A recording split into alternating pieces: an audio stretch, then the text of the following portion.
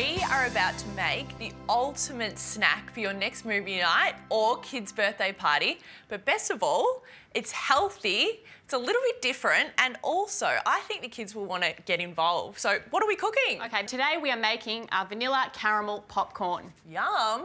But best of all, it's sugar-free. That is exciting and it sounds absolutely delicious. What's the first thing we're going to do? Okay, so first we've got to get the nuts into the oven to roast. Okay, what nuts are we using? Okay, so today we've got some pecans, some cashews and also some almonds. But you can pretty much use what you want. We've got some beautiful organic nuts here that we're just going to pop into an oven that's at about 160 degrees. Perfect, alrighty. I'll let you do that. And we've got some popcorn kernels. So for anyone that hasn't made their own popcorn before, it's so super easy and it's a bit of fun. It is a lot of fun. And look, if you've got a popcorn maker, you can obviously just do it that way, but I really like to do it on the stovetop. Okay, so I'm going to ask you to pass me over some of your lovely olive oil. I'm going to add in about 1/4 of a cup of olive oil into just a big saucepan. And I've got about 3/4 of a cup of popcorn kernels. And add that in, turn on our heat, and pop on this lid and let the magic happen. So while that's heating up, we've got the 3 kinds of nuts here, probably about 1/2 cup of each. Give them a good shake, and then we'll just pop them into the oven. Okay.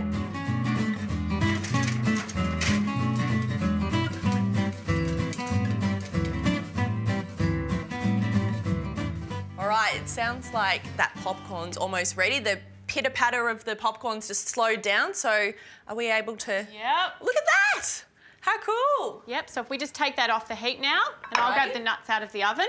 Sounds good. Yes, so you don't want to burn the popcorn, so you do have to keep a close eye on it. All right. So we've got those toasted nuts here. Now, how much popcorn are we going to? Look, it's really up to you. You can obviously just save some of that and eat it and just have it with some salt. Exactly. Yep. I'd say that's, all right. That's good. We'll give that a good shake and then we'll just leave this aside while we make the caramel. Alrighty. Now, I love that we're making a caramel that isn't loaded with cane sugar and nasties. We're making a healthy version of a caramel. I'm excited about this. So we're going to use about 2 tablespoons of coconut oil. Yep, so we've got coconut oil here. You can use another kind of oil or you can even use butter. Okay. Yep. And then we've got about 1 teaspoon of vanilla essence. Yep, so that goes straight in. And then the magic ingredient really is the rice malt syrup, isn't it? That's it. So we've got it in the beautiful squeezy jar, which is great, so you can just squeeze it straight in. So you're using about 3/4 to a cup of rice malt syrup, and that just goes straight in with the other ingredients. Great. So that's like roughly about half of this. Yep. And I love this squeezy container, no mess. It makes it so easy, it doesn't get sticky around the jar, it's really great. And rice malt syrup is really versatile, isn't it? So you can use it for raw desserts instead of sugar. It's really good. Look, it's a really great substitute for something like honey. It's also got no fructose, which is why a lot of people like using it in their cooking. Okay, so just continuously stir this? Yep, just continually stir it so that the ingredients sort of all start to come together.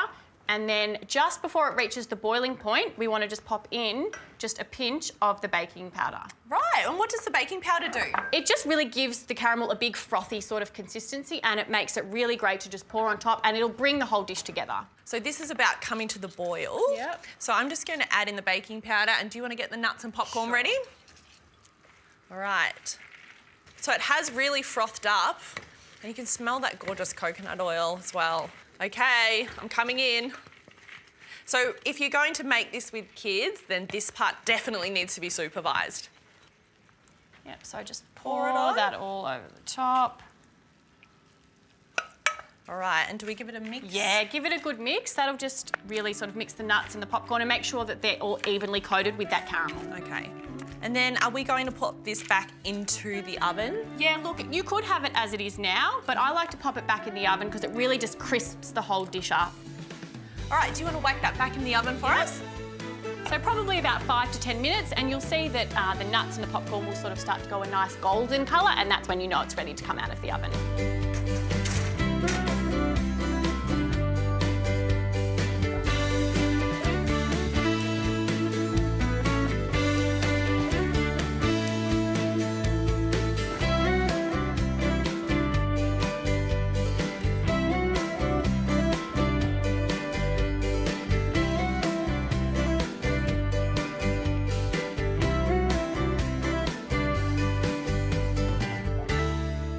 this looks absolutely fantastic. Now it's been cooling for a little bit and I'm ready to dive straight in. Yep, we'll just season it with just a little bit of salt. Oh, perfect. Now it's all very glossy and looks really nice and sticky and crunchy.